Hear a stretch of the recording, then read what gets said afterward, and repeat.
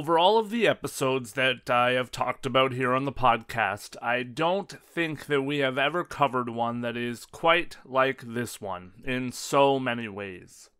This week we are going to talk about a young woman who went missing not once, not twice, but 3 different times within her life, and sadly she has not been heard of or found since her last disappearance.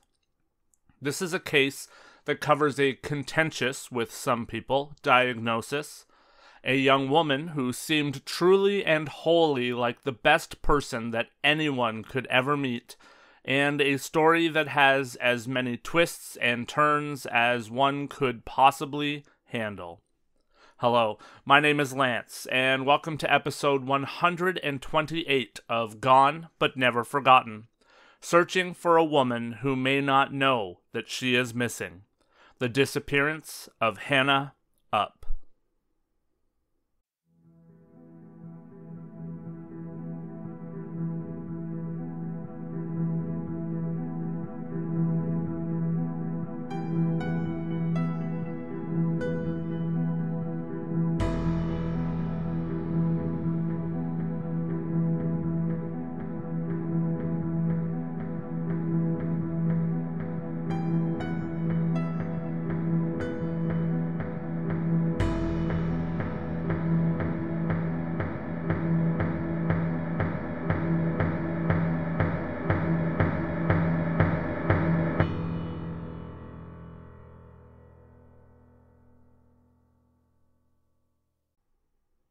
Hannah Emily Upp grew up with her family in a small town in Oregon.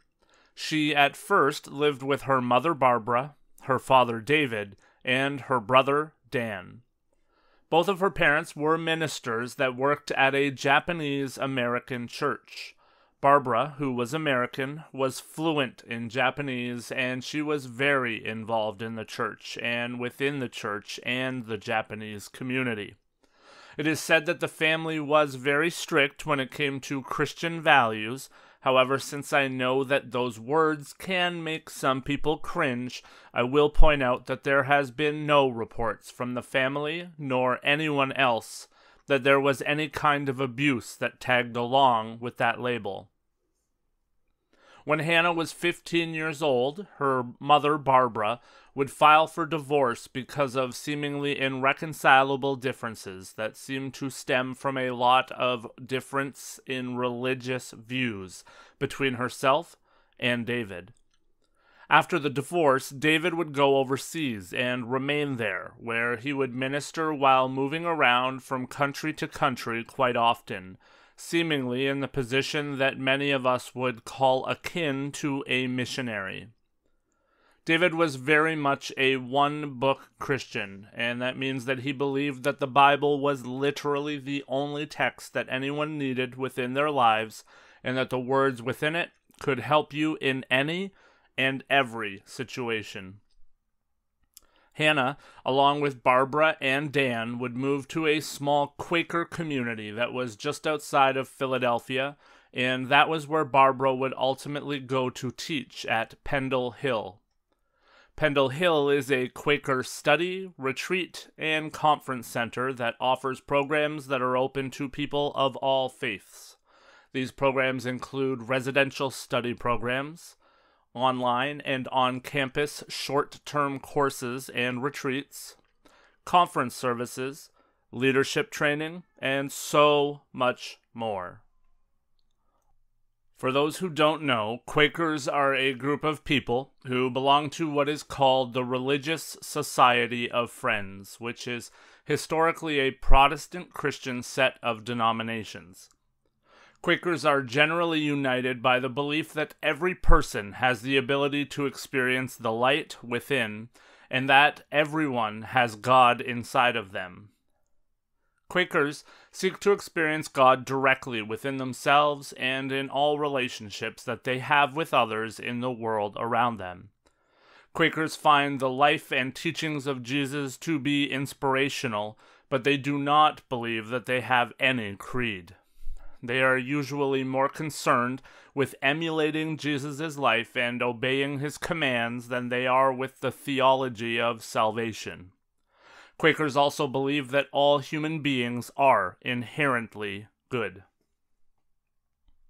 Hannah herself seems to be conflicted with her own religious views, as often through her life, as we will see, she would explore and open her mind to many different religions, sects, dogmas, and beliefs. Even though she seemed to drift away from the Christian values that had been a major part of her life growing up within the church, she did certainly see herself as a daddy's girl, and she would travel to visit him seemingly every year, wherever he was stationed. David would later say that he and Hannah had spent time together in 25 different countries. Hannah would tell people throughout her life that she was much more drawn and enamored to the Quaker community and way of believing than she was the traditional Christian way of life. She found that people in the Quaker community were much less judgmental and much more open to life itself. Friends and family always described Hannah as fun and energetic. She was also described as incredibly bright and intuitive, and she was incredibly thoughtful. It was said that everyone that came into contact with Hannah loved her. It was nearly impossible not to. She had an incredibly high level of energy, and she was always on the go. It was also said that she was one of the kindest people that anyone would ever meet. Hannah would leave the Quaker community to attend Bryn Mawr, which is a liberal arts college just outside of Philadelphia. And it was there that she seemingly started to struggle a bit with finding out who she was at her core and away from family and the influence of the church. While she was at college, a Christian speaker would come and speak, and she found out that the speaker had been essentially excommunicated from her church and denomination, all because it became known that she was a lesbian. Not long after that, Hannah would actually admit to people that she believed that she too was a lesbian, or at least bisexual, and she admitted that she was dating another woman. Friends would say that that was par for the course for Hannah. Whenever she heard about something and whenever she went somewhere new, she would become completely absorbed with that. It would essentially take over her life, so to speak. In the summer of 2008, having completed college, Hannah, then 23 years old, was getting ready to start her career as a middle school teacher at Thurgood Marshall Middle School in Harlem, New York. At the time, she was living with a roommate, and she was seemingly enjoying living in New York and enjoying all of the things that New York has to offer. Hannah was also becoming very aware of social and economic issues, especially as she prepped to teach in Harlem, and she had even started to attend Freegan's meetings. Freegans are a group of people who meet to discuss ways to reduce the usage of resources so that there's more for everyone. Hannah had started to purchase and garner food from grocery stores that was unsellable because of damage, so that there was more available for everyone else. Again, we see Hannah here kind of diving into whatever was available, as she seemingly was always on this hunt for who she was, or at the very least for what was at the center of her being. On August 28th of 2008, Hannah would leave her house to go for a run. It was the day before classes were to start, and on the first day of school, Hannah was noted to be absent. When word got out, friends and family started to attempt to get in touch with Hannah. It was quickly discovered that inside of Hannah's bedroom were her wallet, her passport, her cell phone, and her purse, all on the floor. Almost immediately, Hannah's disappearance was looked at by investigators as a homicide. It would be a couple of weeks before there was anything of a lead within the case. Investigators had literally nothing to go on, and Barbara and others would paper everywhere with missing person posters in hopes that someone would see something. And finally, they did. A tip was called in that Hannah, or someone who looked very much like Hannah, had been seen at an Apple store in Midtown Manhattan. The woman in question was seen in a sports bra, running shorts, and her hair was all done up in a bun. The woman would quickly go to a computer, check her Gmail account, and then log out and leave the store, but not before she had an interaction with someone in that store. When Barbara was shown the surveillance footage and she watched the interaction with the man who had asked Hannah if she was the missing person, she knew that it was Hannah because of the way that she responded. Hannah had told the man that she wasn't the missing person and that she was fine, and Barbara said that she recognized Hannah because of mannerisms and actions with her hands and body that Hannah would use. 2 days later, Hannah was again seen, this time at a Starbucks in Soho, Manhattan. But when the tip was called in, Hannah would leave through the back door of the coffee shop before the police arrived on the scene. She was also seen at 5 different chains of sports clubs in New York in the time that she was missing. It was believed that she was attending the sports clubs to shower and freshen herself up. Hannah had given her name, curiously, when she had checked in to those sports clubs. Finally, on September 16th, 20 days after Hannah had first gone missing, a captain on board of a Staten Island ferry and his crew would notice a woman floating face down in the water near the southern edge of Manhattan. The crew, of course, believed that the woman was certainly dead, as it seemed that she was not making any effort at all to keep her head above water or sustain herself. However, when they pulled her from the water, Hannah took a sharp intake of breath, and everyone was shocked to see that she was still alive. This woman, which was Hannah, was treated for hypothermia, dehydration, and a severe sunburn. The woman, though, had no recollection of where she had been for the past 3 weeks, but she did seem to remember her life pretty quickly from before the 3 weeks that she had been missing. The woman was indeed Hannah Upp. She would tell police that in her mind she had gone from leaving her home for a run to being inside of an ambulance, which is frightening. 3 weeks to her seemed like 10 minutes. Over time, Hannah would remember small details of the time that she was gone, but very close to when she was discovered. She said that she remembered being in the river, and she remembered that she had grabbed onto the back of a barge to get a rest from swimming.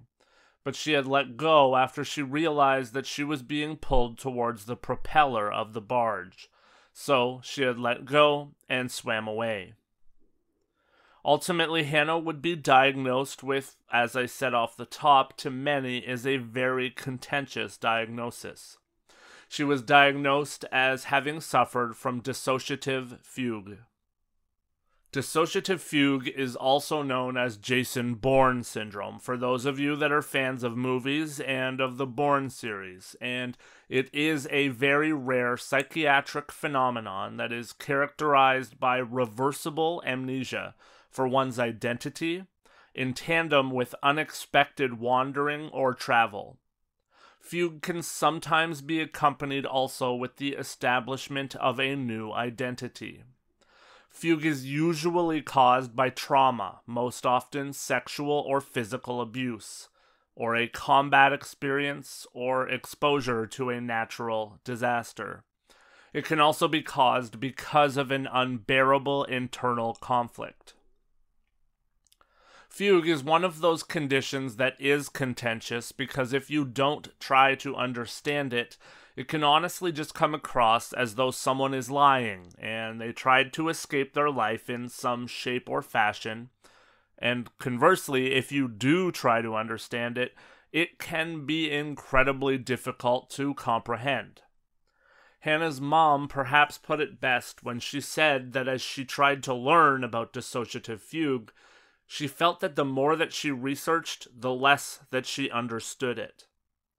Even though fugue has been written about in psychology texts for hundreds of years, it really isn't something that can be backed up by any of the guidelines that we base most of our medical knowledge upon. The idea that someone can seemingly forget everything and then in a moment remember their past life while forgetting the in-between time is very much beyond the edge of our knowledge, or so it seems. As you can imagine, many of the people that investigated Hannah's case, and certainly many members of the public at large that followed along with it, did not believe the story at all. People believed that she had known who she was all along and was likely either trying to escape her life or commit suicide. It's hard to imagine how all of those beliefs that she was being deceitful would have made Hannah feel after already experiencing a very traumatic event. At best, she was being called out for being caught in her lies, but most likely, at worst, she was being called a liar when she herself truly had no knowledge of what had gone on. After seeking out many counselors and psychiatrists and psychotherapists and really everything in between, Hannah ultimately decided that she wanted to put the entire incident behind her.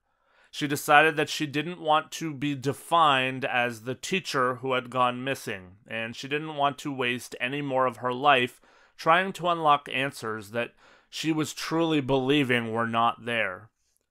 Hannah was told by many doctors that it was incredibly unlikely and probably impossible that she would ever fall into a fugue state again. So, Hannah tried her best to move on with her life. It was generally believed that rather than creating a new persona when she was in her fugue state, Hannah had instead dwelled in something of a state of nothingness.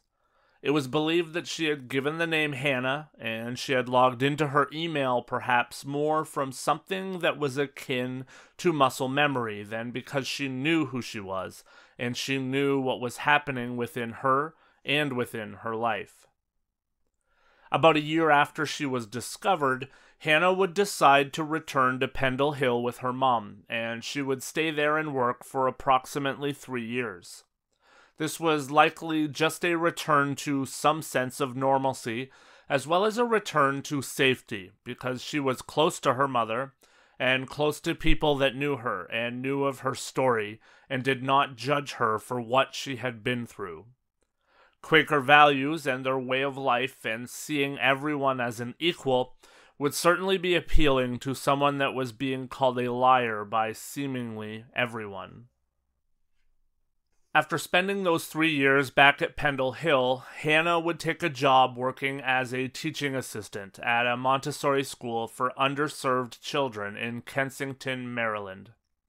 Hannah threw herself into learning Montessori, internalizing it and loving it. Montessori education is an educational approach that was developed by Dr. Maria Montessori, an Italian physician. The Montessori method fosters rigorous, self-motivated growth for children and adolescents in all areas of their development, including cognitive, emotional, social, and physical. It emphasizes independence and freedom within limits, and also respect for a child's natural development. Again, I can't help myself here but see that this was Hannah diving into yet another doctrine and yet another way of life as fast and as deeply as she could, and she embraced it. She was constantly looking for that one thing that would ultimately make sense and ultimately click for her to make her feel at home and make her feel as though she had found her place and found her thing. This was a kind-hearted woman, as I said, by all accounts, and it seemed as though she truly had a heart and a passion for children, something that I dare say is lacking in many teachers today, and in fact for humanity as a whole. She just wanted to do what was right for everyone, all the time, including herself, and she was on that constant journey to figure out what that was. In September of 2013, the day before her first day as a teaching assistant at the school, though, Barbara would receive a phone call that was hauntingly familiar. Hannah's purse, wallet, and cell phone were all found in a wooded area of Kensington. One of Hannah's co-workers had said that as she was driving to work, she had seen Hannah walking very quickly and in the opposite direction of the school. Barbara and her friends from Pendle Hill would come quickly to Maryland, and they started to search and put flyers up around town. It was discovered that Hannah had not slept at her home the previous night, and it was also discovered that nobody had spoken to Hannah for approximately 24 hours before she had disappeared. Around 10:30 the next morning, Barbara received a phone call from an unknown number, and when she picked up the phone, it was Hannah on the other line. All that Hannah said at first was, "Mom?" Hannah had evidently found herself in a dirty creek in a residential area of Wheaton, Maryland, approximately a mile and a half from the school that she was to teach at. Hannah had realized what was happening and gone into the residential area and borrowed a phone to call her mom. A friend of hers would say that it was as though Hannah had been wandering and then she had been sucked back into her body. It was like she was just instantly Hannah again. This time, as everyone tried to piece together the time before Hannah had gone off the grid, they looked at her text messages. Hannah said that she remembered sending many of the text messages at the beginning of the day, and then suddenly there was just a time when she did not remember any of the text messages that were sent from her phone. There were some similarities between the two disappearances. Both of them happened at the start of the school year, and both of the disappearances were soon after she had visited her father in another country. David had said that he does not believe that either of the visits were a stressful trigger for Hannah because it was far from something that they had only done a time or two. Hannah would, however, say that every time she came home from a trip to see her father, even though she had been heading home, it oftentimes didn't feel like heading home because she was returning to a familiar place, but she was often in love with the place that she was coming back from. In both of her fugues, she was also strangely and inexplicably drawn to water. Only a few days after this disappearance, Hannah would return to work, and the following year she was hired for a job as a teaching assistant for preschoolers at a Montessori school in St. Thomas in the U.S. Virgin Islands. It seems that even though Hannah was moving around a lot and often diving into new dogmas and ways of life, one thing always stayed true. Hannah was an incredible human being. In her first year at St. John, she was referred to by a parent as a modern-day Mary Poppins, and everyone still regarded her as a bubbly, energetic young woman who truly lived to love and help. It didn't take long for Hannah to engross herself in life living on St. John. She said that it was her paradise, and with a population of less than 5,000 people, it seemed that much of the people who lived there knew of Hannah. Hannah developed and made some really strong friendships while she lived there, and many people say in hindsight that they would talk to Hannah for hours, and they would come away feeling refreshed, only to later realize that Hannah had shared little to nothing about herself. Interestingly, seemingly as a part of this transition to her new life, Hannah made the decision to not tell anyone about her previous disappearances and her diagnosis of fugue. The school realized that they had what they had in Hannah, and they paid for her to take summer classes at a Montessori training center in Portland because they wanted her to be able to teach rather than continue being a teaching assistant.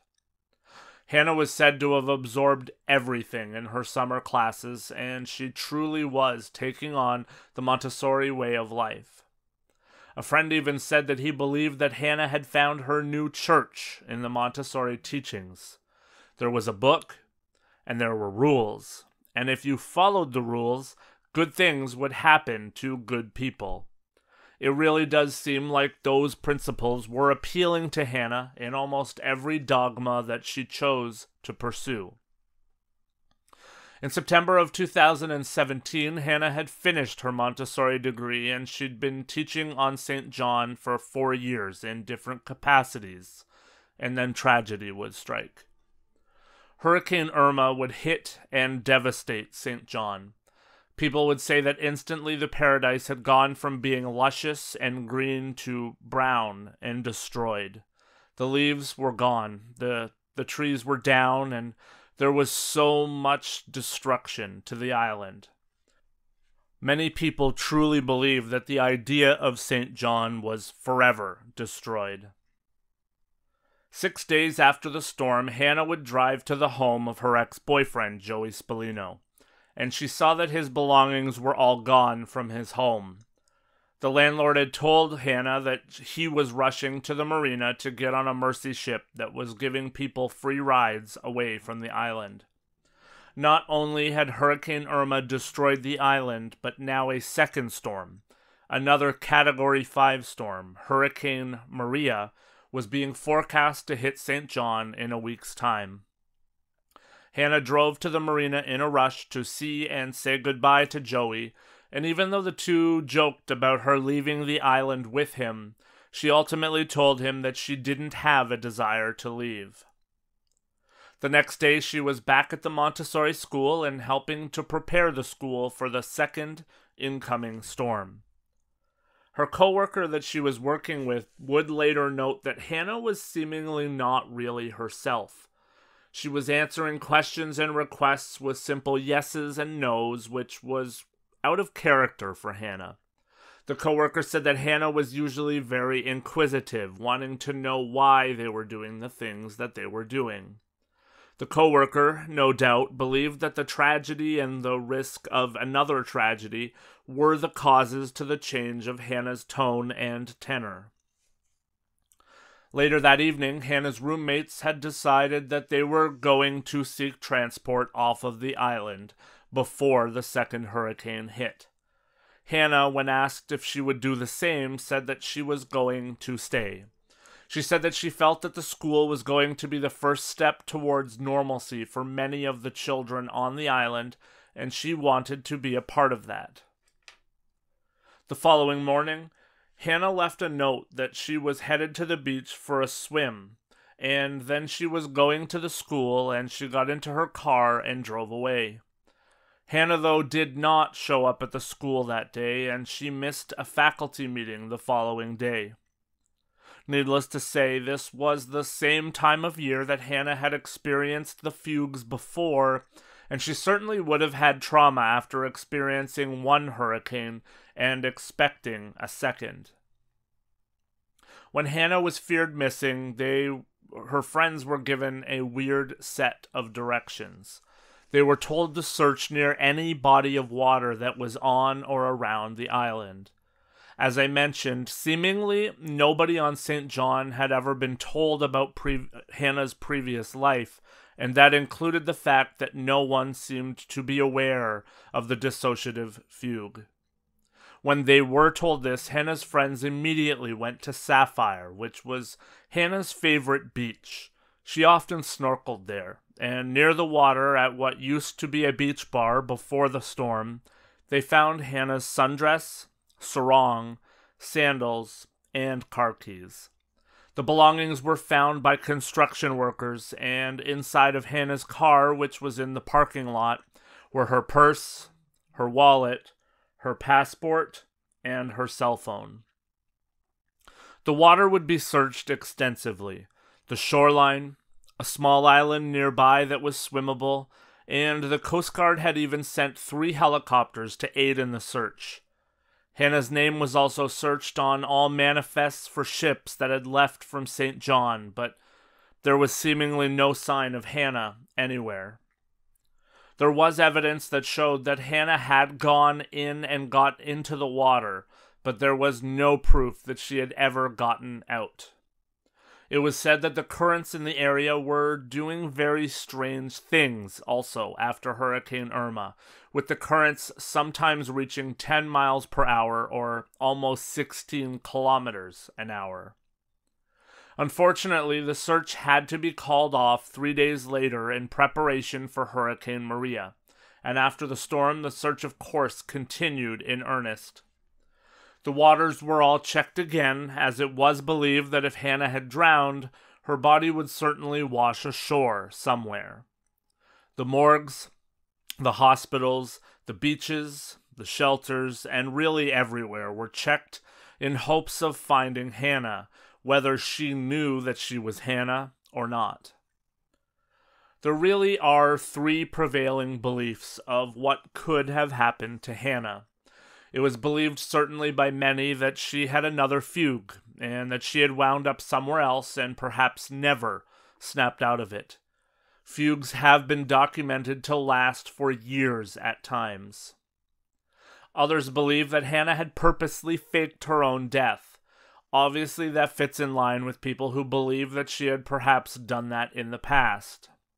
And finally, there is of course the possibility that a simple tragedy had struck while Hannah was swimming, and perhaps she got caught in a current that had ultimately taken her life. I should mention, though, that Hannah was an incredibly proficient swimmer. Many have said that she would enter a yearly swimming race on St. John, and she would finish the race up to 45 minutes before the rest of the racers. Barbara, as she had in the past, would come to the island and spend years there looking for Hannah, coming to the spot that Hannah's belongings had been found, and also driving Hannah's car in hopes of triggering a memory if Hannah saw her. Barbara certainly believes that Hannah is alive somewhere, and she refuses to believe that Hannah simply never got out of the water. Barbara says that Hannah's story is different. She says that Hannah had proven herself to be incredibly resilient, and that there are no limits as to where Hannah could be or what could have happened.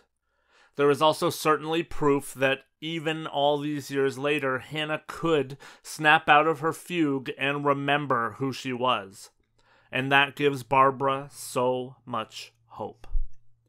She knows that literally any day could be the day that she hears from or sees her daughter again. The case is still open as far as investigations go as well, and they vow to keep the case open until it reaches a resolution in one way or another. Hannah Upp disappeared on September 14th of 2017, and she was 32 years old at the time of her disappearance. She is Caucasian and 5'7" in height. She would also now be 38 years of age. She weighed between 120 and 130 pounds at the time of her disappearance. She had brown hair and brown eyes, and she had pierced ears and a pierced nose. Hannah was also fluent in Spanish, and she had 3 tattoos. She has a triangle with a wave on the inside of her right ankle. She has a sunflower on her right thigh, and she has a Venus symbol with an extra line on the left side of her lower torso. If you know someone that fits that description, or if you are someone with that description, especially with those tattoos, please reach out to the Virgin Islands Police Department and give them a tip. This story is crazy, and really made me think about the fact that we really and truly don't know anyone's story. I mean, Hannah had friends on the island that knew her, and really knew her, and were close friends, but didn't have a clue about the fact that she had disappeared twice before in the past and been diagnosed with dissociative fugue. Obviously, not only our friends, though. We pass by people every day who find themselves in desperate situations or suffering from mental health problems, and we have no idea what they are going through or what they have gone through. It makes you really stop and think about all of the times that you perhaps judge other people or say cross words about other people when you don't know their story. Who knows if you have come across someone that's riddled with drug addiction or really has no idea who they are because of something like dissociative fugue. They say that they believe it affects 2 out of every 1,000 people. That is still a large number of people. For me, it serves as a harsh reminder. While the chances that I have passed by Hannah are obviously very slim, the chances that I have passed judgment on someone who may be experiencing what Hannah experienced are not so slim. I think we need to remember that we need to be slow to judge others and slow to pass judgment at all. Matthew chapter 12 verses 36 to 37 says, "And I tell you this, you must give an account of every idle word you speak. The words you say will either acquit you or condemn you." I can certainly say that I am judged guilty for many of the things that I have said under my breath or idly about others. We need to get better at that as a society for sure. You never know the story of the person you are talking about, even if you truly believe that you do. So, I'll leave you with that this week. I thank you, as always, for taking the time to listen to me and listen to Gone But Never Forgotten. Please come back next week, and may you truly do your best to be a part of the good and a part of the solution in this world. And of course, come back next week, and in the meantime, be better.